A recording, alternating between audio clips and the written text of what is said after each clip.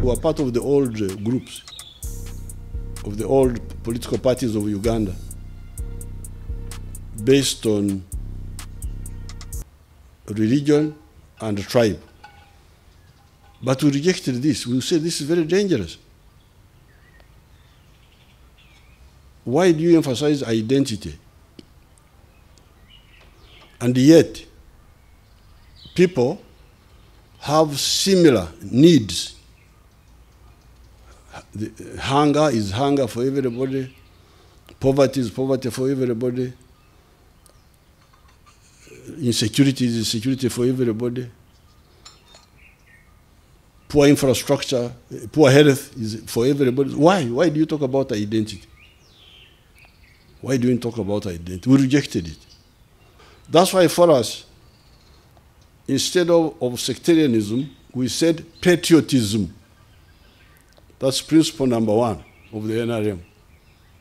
Patriotism. You must love Uganda. Why do you love Uganda? Because you need it. You need Uganda. But secondly, Uganda is not enough. As I speak now, the milk, the internal market of Uganda is not enough. That's why we need the market of East Africa. So, our second principle is Pan-Africanism. Why do we need Pan-Africanism? Because we need prosperity. How will you get prosperity if you don't have a market? But moreover, we are the same people.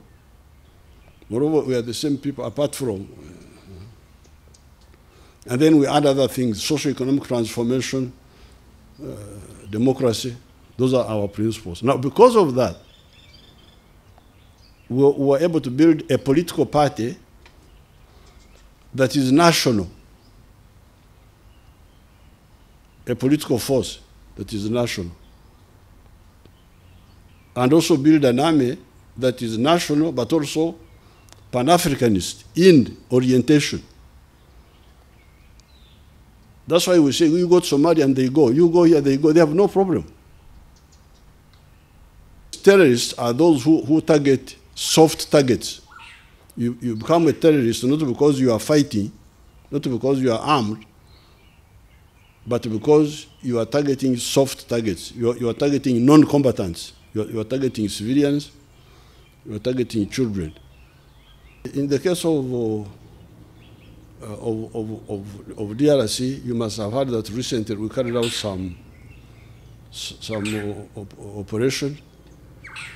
After long discussion with His Excellency Tshisekedi and the others before him, and we were giving them our views, but they had so many.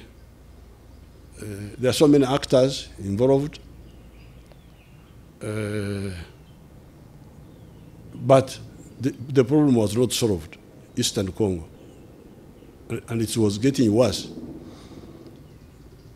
As you saw a few weeks ago, they came and even planted bombs. This was not the first time. They had done it in the 1997, 2001. They used to do it. It had sort of got suppressed, but now they were coming up again, and they have been killing sheikhs here. They have killed about 8 sheikhs between 2001 and now.